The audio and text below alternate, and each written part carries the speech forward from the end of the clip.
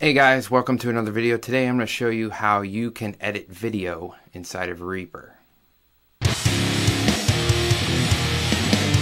Now, right out of the box, Reaper has pretty limited video functionality, so there's a few things you need to download to make sure it works with a bunch or a variety of different formats. So the first thing I recommend you download is Vlc Media Player. To find that, obviously you can just do a quick search for VLC. And it comes right up. I already have it downloaded, so let's just install that first.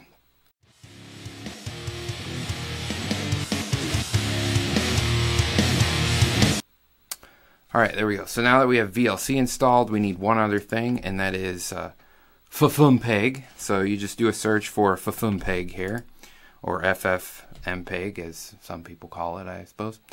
But I'll call it FFmpeg for the duration of this video. For Windows here, we're going to want to download the FFmpeg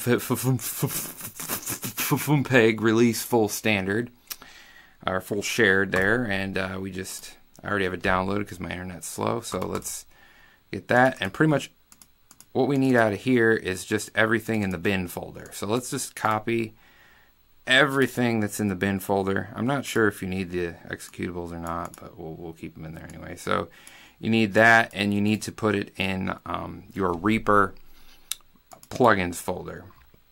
Not your VST plugins, this is your Reaper plugins folder.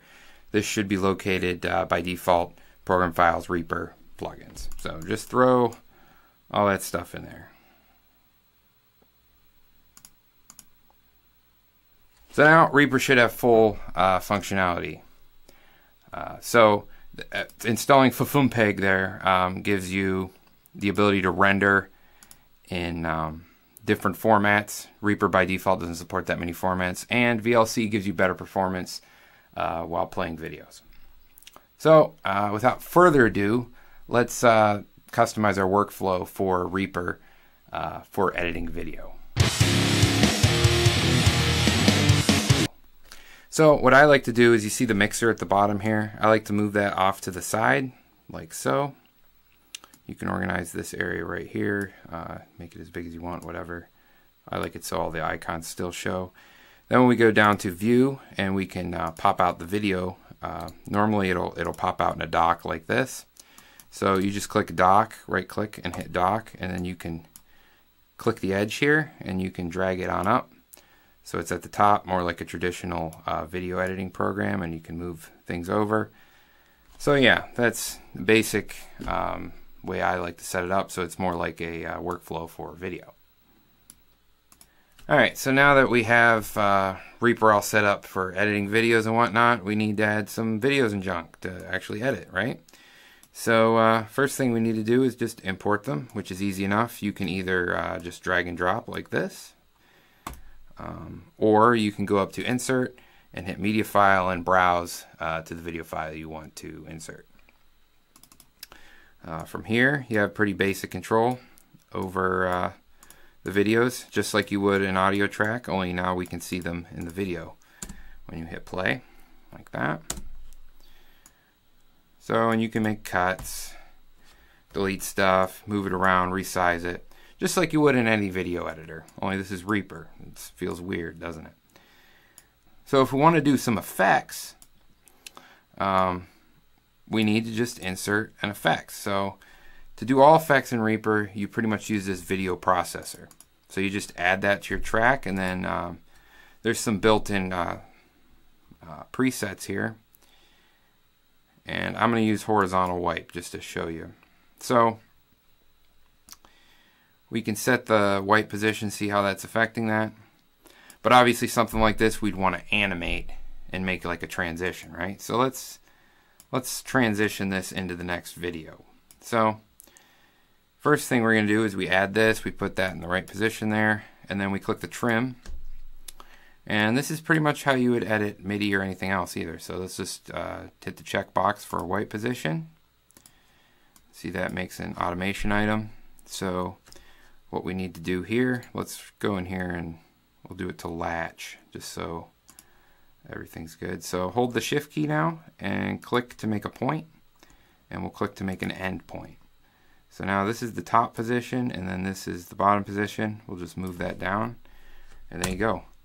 Instant transition wipe effect.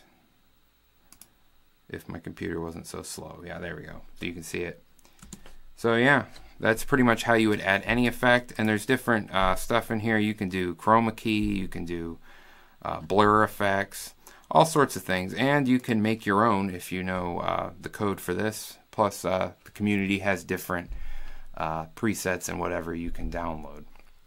Alrighty, so now that you've edited your entire video in Reaper, the only thing left to do is render it.